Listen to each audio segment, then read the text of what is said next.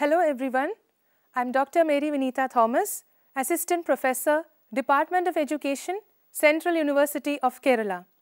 Welcome to EPG Pathshala. Today, we will discuss the policies, provisions and status of educational systems, a comparative perspective. This is to compare and contrast policies, provisions and status of school educational systems of India, UK, USA, Japan and Russia, to identify similarities and differences between educational systems as well as strengths and weaknesses within each system of these countries. For the coverage of this topic, it is divided into different modules. In this module, we shall discuss the school education in India and UK. The objectives of this module are to understand the structure of school educational system in India, to know the different stages of school education and its curriculum, to gain insight on the policies and provisions related to school education in India, to get acquainted with the school system in UK, to get a better understanding of the types of schools and their curriculum in UK, and to gain knowledge on the policies and provisions related to school education in UK. So let's start with school education in India. In ancient times, India had the Gurukula system of education, in which students who wanted to study go to a teacher's house and perform his duties to the Guru and request him to be taught. If the Guru accepts him as a student, he would stay at the Guru's place and help in all activities at home. This type of relationship in education not only created a strong bond between the teacher and student, but also taught the student everything about real-world activities. The Guru will teach everything that the student wanted him to learn. All learning was closely linked with nature and to life, and education is not confined to memorizing information alone. This type of education enriched the students with real-life practical applications of knowledge, and students were genuinely interested in the welfare of the community in which they live. The modern school system, including the English language, was brought to India during the British regime by Lord Thomas Babington Macaulay in the 1830s. The curriculum was confined to modern subjects such as science, mathematics, metaphysics and philosophy, which were considered necessary. Teaching was confined to classrooms and the link with nature was broken, as also the close relationship between teacher and the student was lost. Now, modern system of education prevails in our country. India, as we all know, is a large country with different states which have different patterns of education at school level. In some states, the schools were of 10 years duration, while in others 11 and in still others 12. However, now all the states in India have agreed to switch over to the 10+2+3 school system, and almost an uniform system is followed in all states. So let us see the school system in India. We are all very familiar. The school system in India has 4 levels. The first one, the lower primary, ages 6 to 10, the upper primary 11 and 12, secondary 13 to 15 ages, higher secondary age 17 and 18. The lower primary schools deal with classes standard 1 to standard 5, the upper primary classes from 6 to 8, the high school which deals with 9 and 10 class, and higher secondary 11 and 12. Students have to learn a common curriculum with English, maths, science, social studies till the end of high school. There is specialization of subjects at the higher secondary level. Students throughout the country have to learn 3 languages, namely English, Hindi and their mother tongue, except in regions where Hindi is the mother tongue. School education in India comes under the following boards. The first one, Central Board of Secondary Education, CBSE, Indian Certificate of Secondary Education, ICSE, and then the state boards. Coming to Central Board of Secondary Education, CBSE, The CBSE was set up by a special resolution of the Government of India in 1929 at Ajmer with a view to play a useful role in the field of secondary education and to raise its standard. It conducts India's two important board examinations, the All India Secondary School Examination for Class 10 and the All India Senior School Certificate Examination for Class 12, which is a school leaving examination. CBSE has introduced the continuous and comprehensive evaluation pattern. It is a system of school-based assessment that covers all aspects of students' development.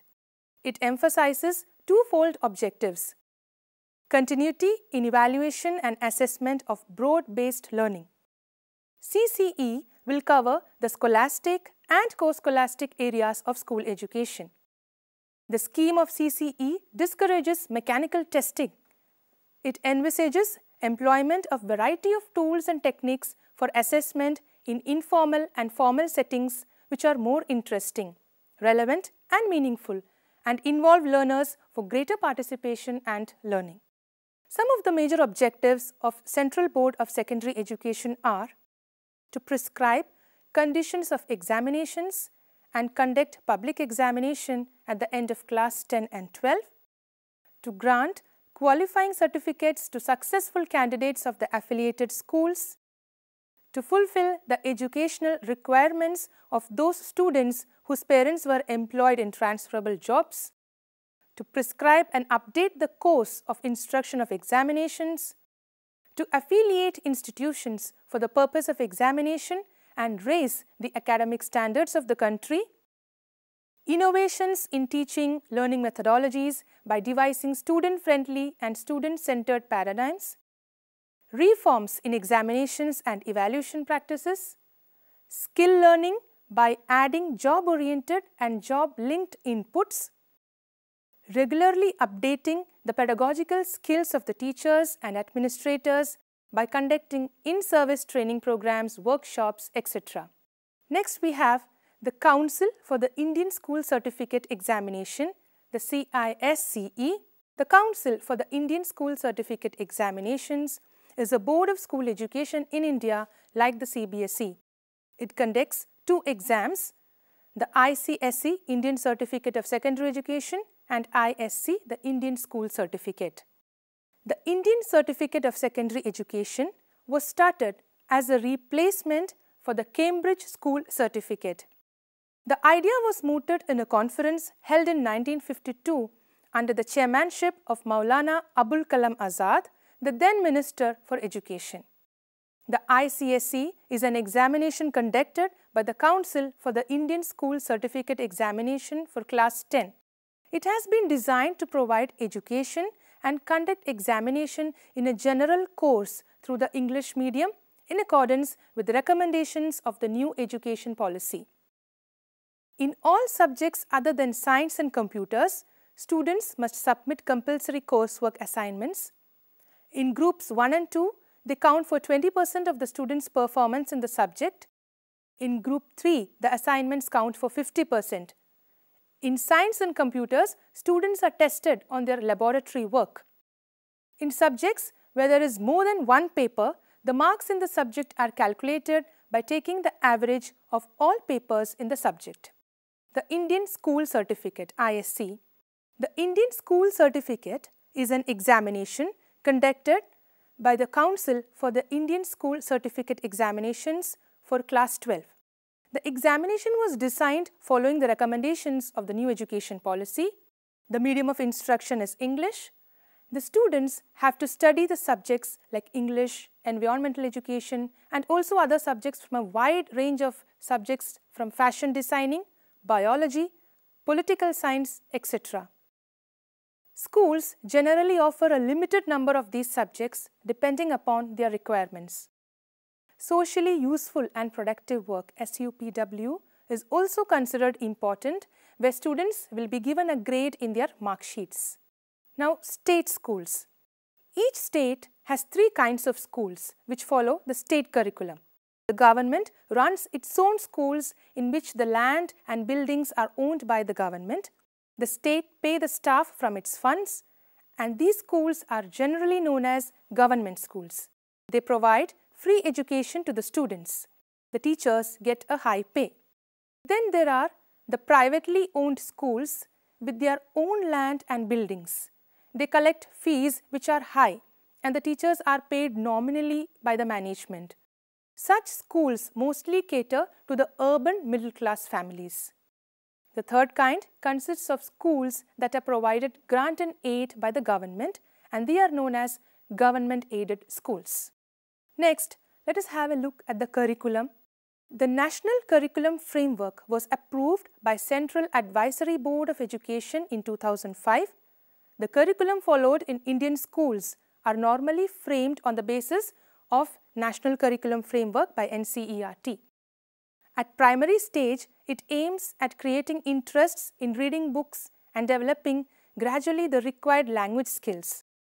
The focus shifts to preparing children to express their views clearly and confidently about any language, person, object, place and structure by analyzing and explaining them at upper primary stage. At secondary stage, the emphasis is placed on oral and written expressions. The syllabus at senior secondary stage is designed to nurture a sense of appreciation, enjoyment and critical vision towards creative literature and use of language for peace in adverse situations. The proposed syllabus tends to integrate the concerns related to environment, gender, peace, health, work and arts. Similarly, the syllabuses of other subjects are formulated according to the need of the children. The states have their own boards and they either adopt the National Curriculum Framework or prepare their own curriculum following the guidelines of the National Curriculum Framework. Now, co-curricular activities. These activities facilitate the all-round development of children. Cultural programs, sports, community service, etc. are the examples of co-curricular activities.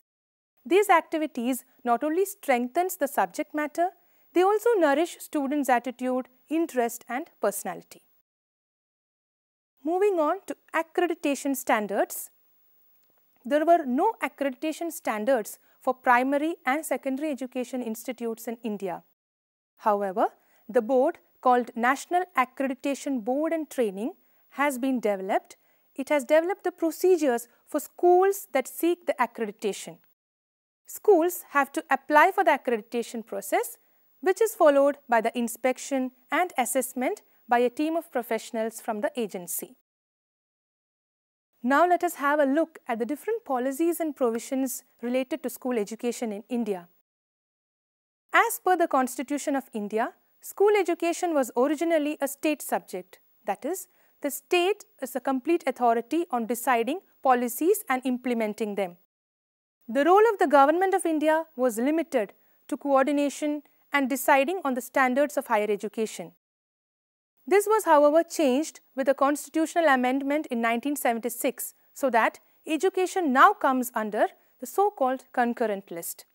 That is, school education policies and programs are suggested at the national level by the Government of India, though the state governments have a lot of freedom in implementing programs.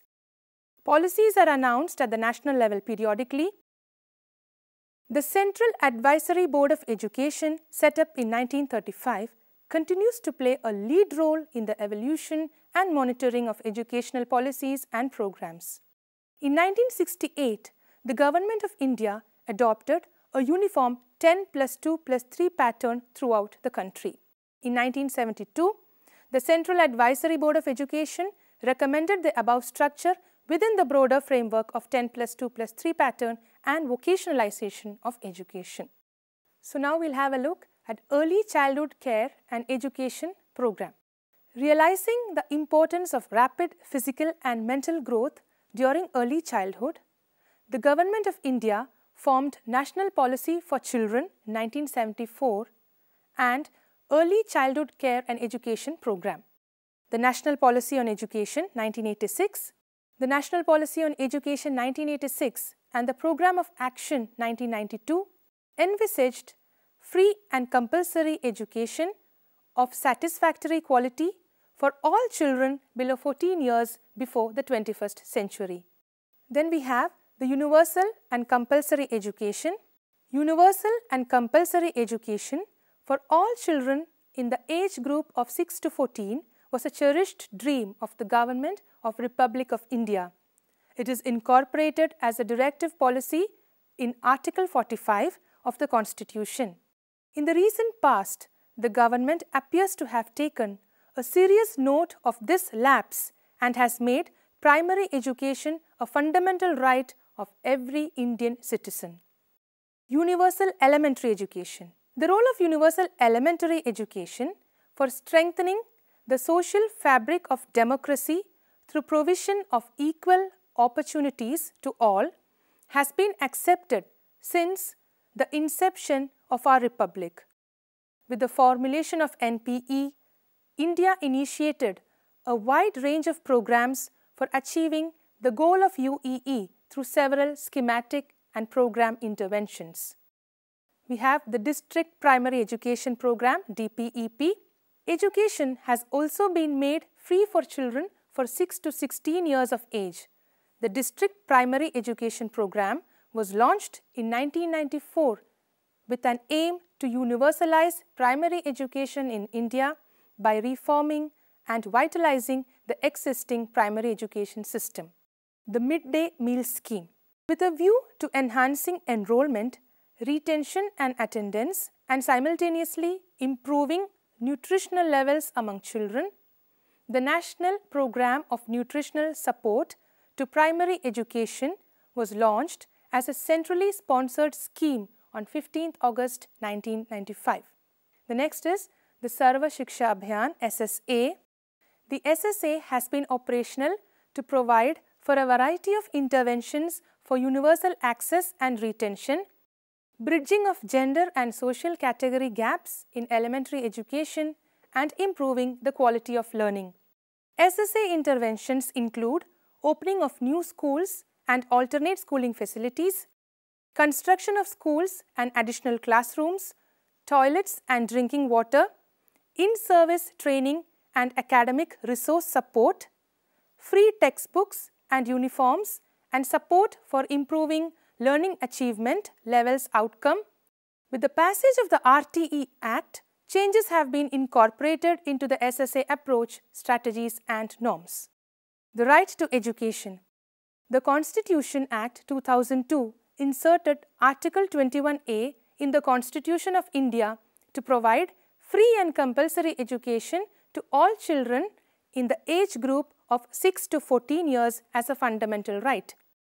The Right of Children to Free and Compulsory Education Act 2009, which represents the consequential legislation envisaged under Article 21A, means that every child has a right to full-time elementary education of satisfactory and equitable quality in a formal school which satisfies certain essential norms and standards. So dear students, this was about school education in India. Now let's move on to school education in UK. The first part, school system, the school system in UK. Early years education. Early years education takes place in a variety of settings including state nursery schools, nursery classes and reception classes within primary schools, as well as settings outside the state sector such as voluntary preschools, privately run nurseries or childminders. The foundation phase is a holistic developmental curriculum for 3 to 7-year-olds based on the needs of the individual child to meet their stage of development. The next is the pre-primary education. Children below the age of 5 are in nursery schools or in nursery classes. Preschool education is designed for children immediately before they enter primary schools. The program incorporates a number of features designed to promote high-quality preschool education provision in all settings, including a curriculum which is common to all those involved in preschool education. The next is nursery education. Nursery schools may be independent private institutions and they charge fees and have the children between the ages of 2 to 5 years. Then we have the primary. The primary stage covers 3 age ranges: nursery under 5, infants between 5 to 7 or 8, which is the key stage 1, junior up to 11 or 12, which is key stage 2. All children start primary school by the age of 5. Primary education lasts for 6 years. They attend the infant school from 5 to 7 years and then the junior school until they are 11. Coming to secondary education in UK. In UK, school education starts from the age of 11 up to 18 and is termed as secondary education. The Education Act of 1944 made secondary education available to all citizens. A variety of secondary and post-primary schools such as grammar schools, senior schools, higher elementary schools, central schools, junior technical schools, commercial schools and schools specializing in art are available in UK.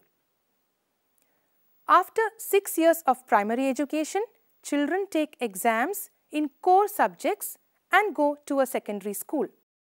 Children study compulsory subjects such as English, literature, IT, religious education and optional courses, 1 foreign language, 1 science subject, 1 art subject, history, geography, physical education, design and technology.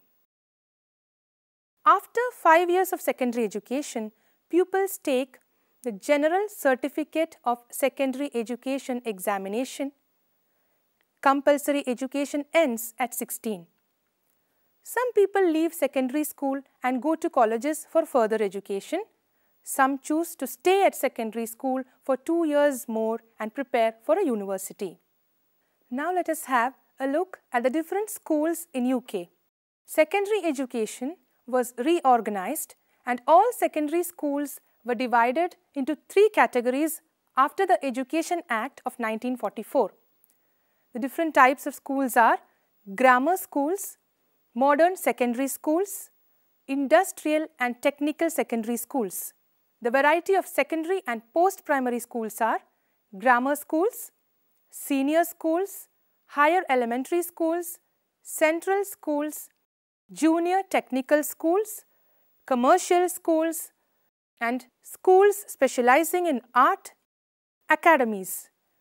Academies in England are publicly funded independent schools. Academies provide greater freedom to the students, help innovate and raise standards. These include freedom from local authority control, the ability to set their own pay and conditions for staff, freedom around the delivery of the curriculum, and the ability to change the lengths of terms and school days. Academies were established and driven by external sponsors to achieve a transformation in education performance. The Academies program was expanded through legislation in the Academies Act 2010. All primary, secondary and special schools can apply to become an academy. Then we have the private schools. In addition to the grammar schools, the necessity of opening private schools was due to the following reasons. Firstly, poor people were not able to send their children to grammar schools as this education was quite expensive. Some people were against the grammar schools because of the strict and rigid procedures. So they did not like to send their children to grammar schools.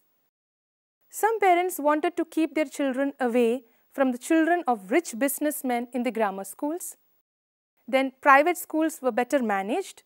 More subjects such as history, geography, modern languages, arts and mathematics were taught here.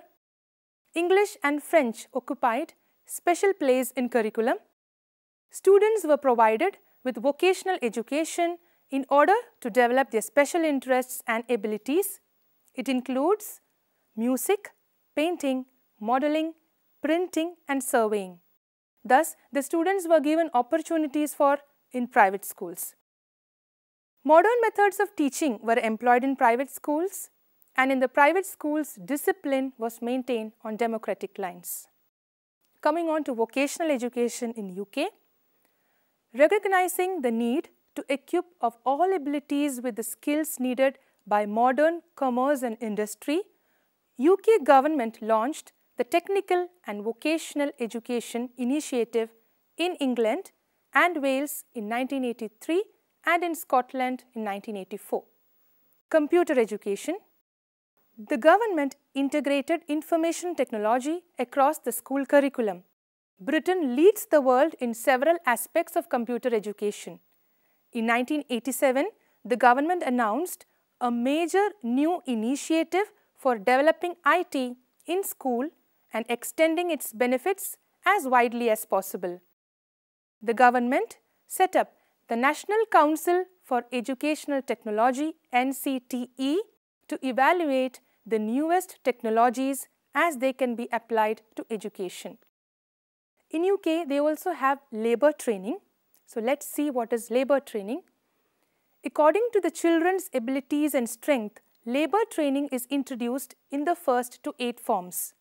It includes working on wood, metal and other materials with simple tools and devices. In rural schools, farm work is also included. Next is further education. Further education is used to cover all non-advanced courses taken after the period of compulsory education. It is post-compulsory education what the students received in secondary school. It is distinct from the education offered in universities for higher education. It includes basic skills training to higher vocational education such as City and Guilds or foundation degree.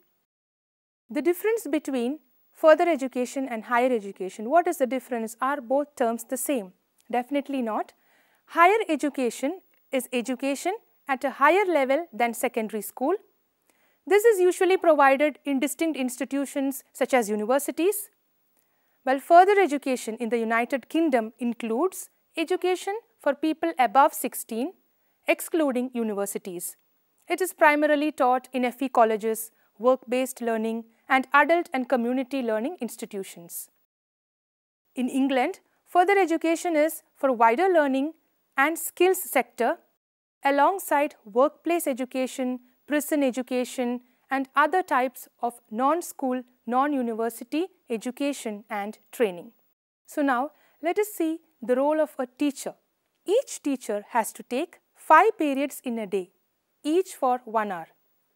At least 10% time of teaching is devoted by the teachers in school itself for planning and preparation for next day. The teachers are having their fixed subject rooms in which all facilities are available. The students move from one class to another when periods are changed. Only 15 to 20 students are in a class. Each teacher is provided one teaching assistant who assists the teacher. The teaching is activity-based. Learning is completely through interaction and participation in the class, and the students are admitted on the basis of age. In each class, all students will be of the same age. So now, let us have a look at the policies and provisions available in UK. Prior to 1870, elementary education, now known as primary education, was mostly given by the Church of England and other religious institutions. In smaller towns, it was the monopoly of the Church of England. By 1891, elementary education was made free. In 1902, the newly constituted Local Education Authorities (LEA) were required to make sure that elementary, secondary and further education were available in their areas. As a result of it, public secondary schools linking the elementary school with the university were established in England. The basis of modern education was laid down in the Education Act 1944 of Parliament, which is a landmark. This act paves way to every child in the nation to be provided with facilities for education, irrespective of his social and financial position. The Academies program was first introduced in March 2000 with the objective of replacing poorly performing schools. The Education Act 2002 extended the national curriculum for England to include the foundation stage, which was first introduced in September 2000 and covered children's education from the age of 3 to the end of the reception year when children were aged 5.